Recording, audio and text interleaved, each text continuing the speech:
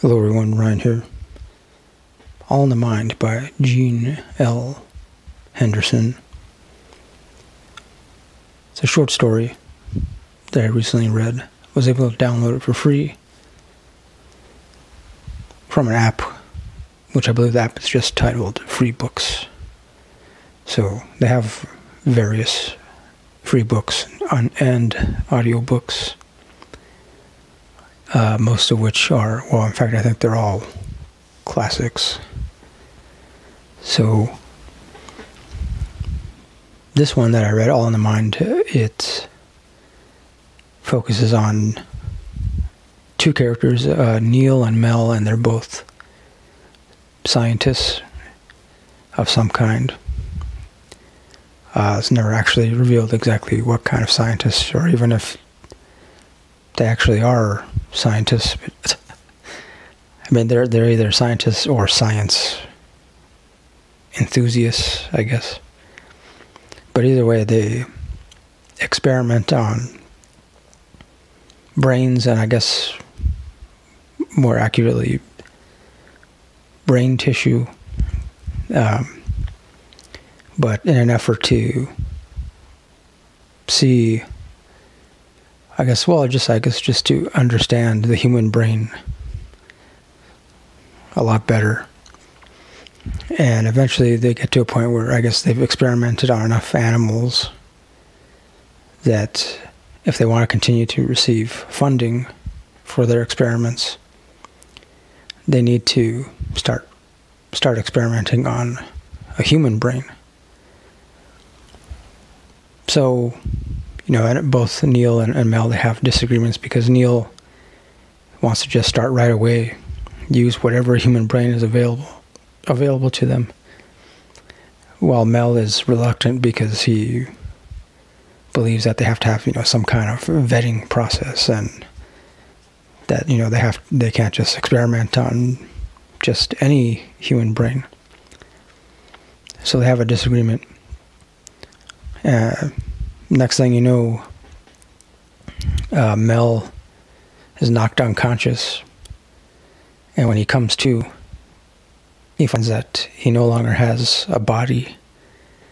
In other words, Neil had knocked him out and completely removed his brain from his body and put the brain in this jar with liquid, of course, and hooked it to all these electrodes and wires and whatnot. And so Mel becomes the human brain that is experimented on. So, I mean, without giving away too many more details, I mean, eventually Mel figures out how to access, the unused portions of his brain, and he develops, I guess you could say, telekinesis, in which he's able to move objects around and move objects, just by willing them to move. And he practices that ability enough times that he gets pretty good at it. So, and eventually Neil catches on. He realizes that Mel's brain has become pretty powerful. And of course, they're still having disagreements. And I don't want to give away the ending, but I'll just say there is a struggle between them, and then it kind of ends abruptly. But I guess since it's a short story, so yeah, unfortunately there's not much more after the ending, because I mean, for me, I felt like the ending, it just, it's not really like a twist ending, and it's not necessarily a cliffhanger, but it just kind of ends. And it left me wondering, well, what comes next? What happens next? And But it was definitely very interesting, and I do wish it was a little longer.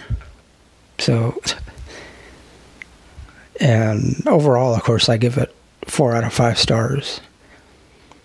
If it was longer, then I probably would have given it 5 stars, but yeah, it's a short story, so